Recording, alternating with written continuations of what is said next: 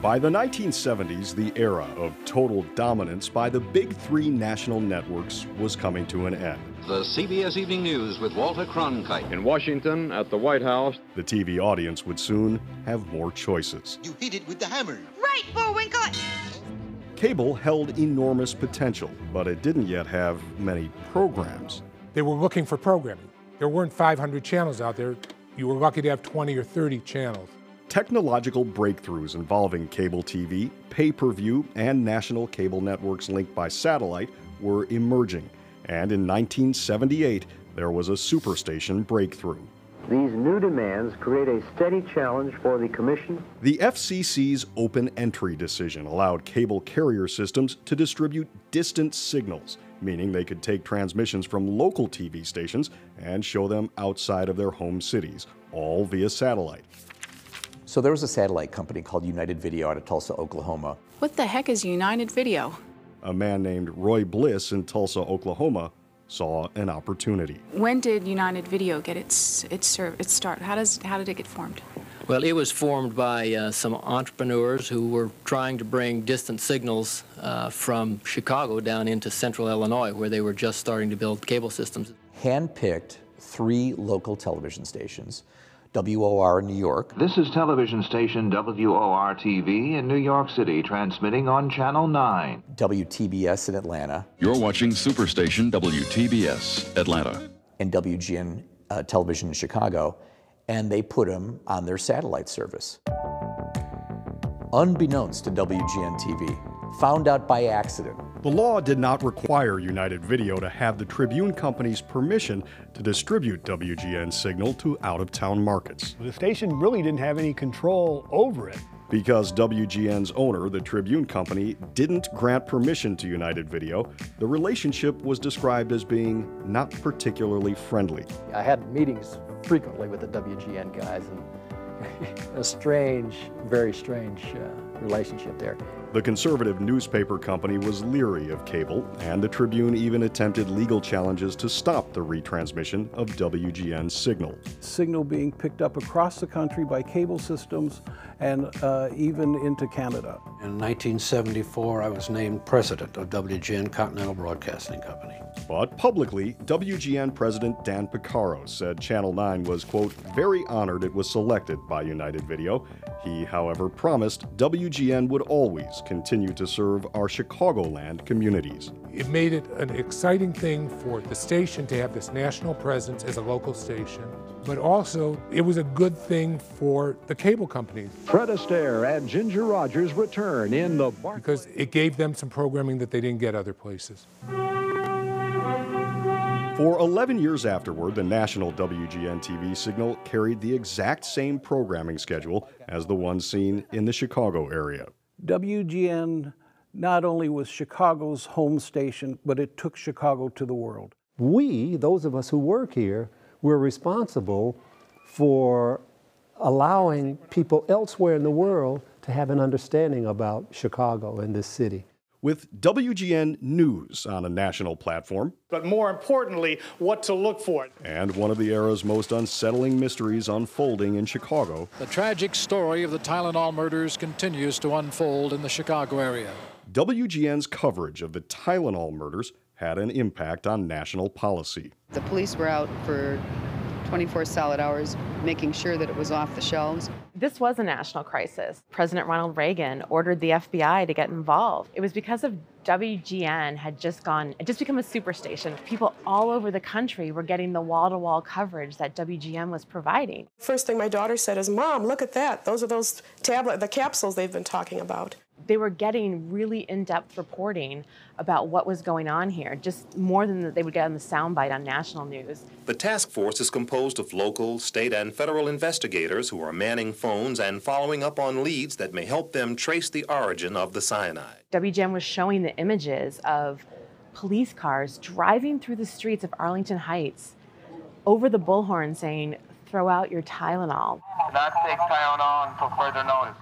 What would have been like a Chicago story, right, or a Midwest story, becomes this huge national story. I remember when Bill Clinton came, we were out at a location with him, and I walked over and I asked one of his press guys, I said, You think I can get a one-on-one with him?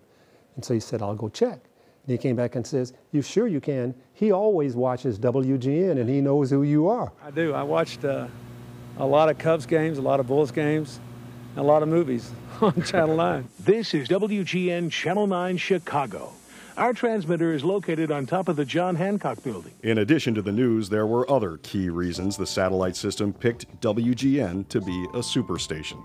There was 3 things that attracted people to WGN TV across the country that they know they could get. It was... But then you were smart. You went out and you got this nice... Bozo, the Cubs, and Phil Donahue.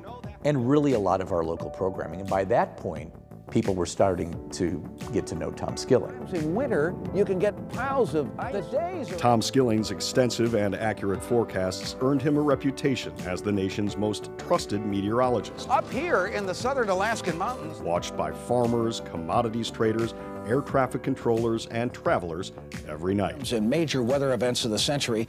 Meantime, the Cubs, with lovable ringmaster Harry Carey at the microphone. And a big crowd on hand on a beautiful day. Were the only baseball team on TV during the day and earned a legion of fans across the country. That's how the Cubs became America's team. It was an alternative to the daytime soap operas offered by the traditional networks. What happened was the biggest soap opera in afternoon television turned out to be the Chicago Cubs. Bob Vorwald, WGN's longtime director of production, oversaw WGN sports broadcasts. The Cubs and the Superstation unintentionally became this huge marriage. Lower third over what? Over red? Take A back one more time. So now you've got a winning team in '84. Cubs are the champion! The Cubs are the champion! Games available around the world on the Superstation, and Harry with the biggest stage possible, and the whole thing went into the stratosphere.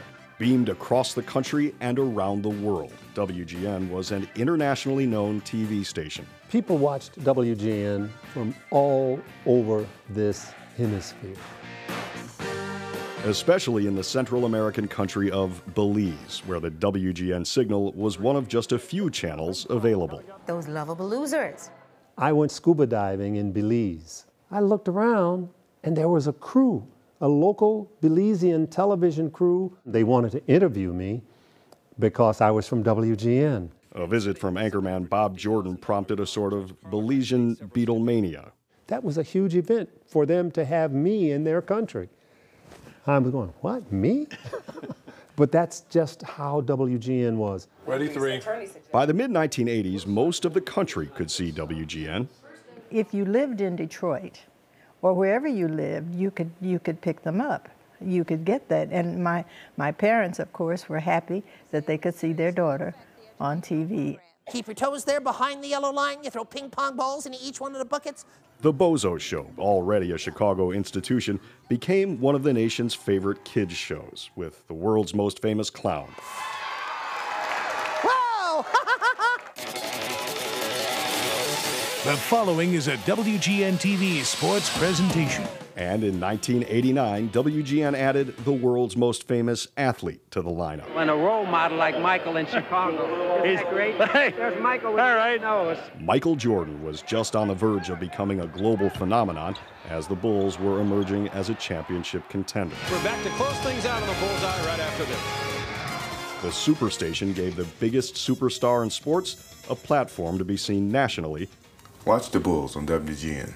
On a regular basis. You damn commercials. Having Michael on WGN was an incredible showcase. Well, we're a 5-time champion going for 6. If we never win another one, we're certainly going to win the 6th one. There were some unintended consequences. Some things were funny, like we had an advertising issue with McDonald's where they were going to pull their spots on WGN because they were selling the McJordan burger in Chicago, but people would see the game on the Superstation and try and order it in Portland, and they couldn't get it. The McJordan special, now it's back in town. Get ready for baseball. Sweet Chicago baseball. In 1990, the White Sox returned to WGN, bringing more Chicago baseball to a national audience. Opening day, April 9th on Channel 9. Into the 2000s, WGN's Superstation format remained stable, a mix of syndicated programs, movies, Chicago sports, and news. But the final Cubs-related telecast seen on the Superstation was the 2016 World Series Championship Parade, seen by millions in person and around the country on WGN. WGN America has something really big going on. In the waning days of the Tribune Company's ownership, the Superstation was rechristened as WGN America. WGN. WGN. WGN America. WGN America. Executives wanted it to become a standalone cable channel with national appeal. We welcome our viewers who are watching us around the country on WGN America. So WGN America stopped showing Chicago news, Chicago sports, and any Chicago-centric special programs. And the kissable Tom Skilling is here. Oh, are you nice? Micah, how are you? I'm good, how are you? 7 escaped slaves. You ever think about another life? Is there more? Instead, it became a conventional basic cable station. Find out on Salem Season 3, premiering Halloween week on WGN America. Presenting a variety of syndicated and original scripted programs. You're in violation of the Federal Espionage Act. Thank you for welcoming us into Next Star Nation. In 2019, Nexstar Media Group acquired Tribune Media, and in 2020, Nexstar relaunched WGN America as a national news network called News Nation.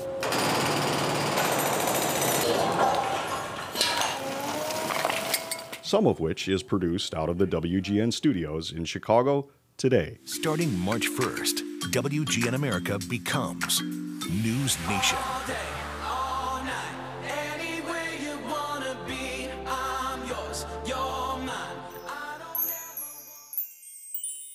Well, we have to apologize at the top of that story. You may have heard a little noise, but we had a little technical difficulty, but I hope you got to enjoy that. It's also on WGNTV.com if you want to check it out. Yeah, pretty amazing history there. Coming up next on WGN at 75, Mike will look back at the career of former WGN sports anchor Wendell Smith, who broke barriers in baseball and broadcasting. And we'll have special coverage every Thursday night through April on the WGN News at 9.